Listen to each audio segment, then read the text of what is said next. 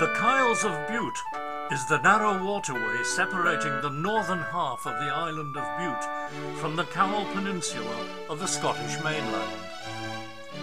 It is an area of outstanding natural beauty, which can only be truly appreciated from the sea.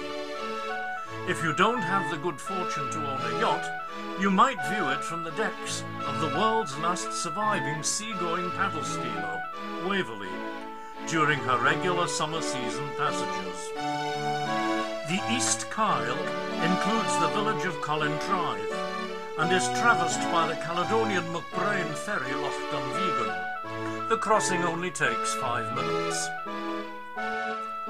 The West Kyle includes the villages of Tynebruch and Kames. Tynebruch, reached otherwise only by single-track mountain roads, is a popular calling place for Waverley.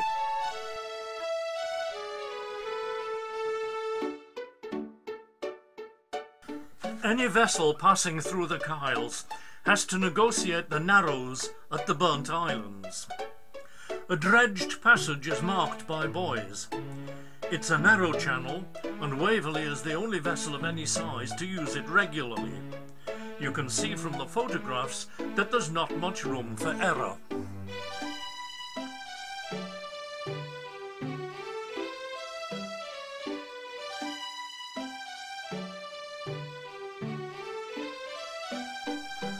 An alternative route is the Dogleg Channel between Bute and Elan Moor, but this is shallow water and can only be attempted when the tide is at its highest.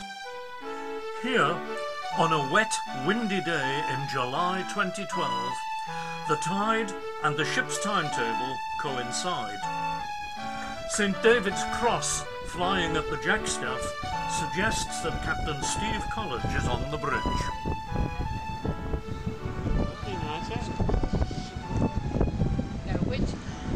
Where are we? Oh, right. Yeah, the dog legs would be our way. The dog legs this, the dog legs this one. The dog leg, right. Narrows is the other one you can through earlier. Instead of the narrows. And That narrows is one to the yeah. you know, the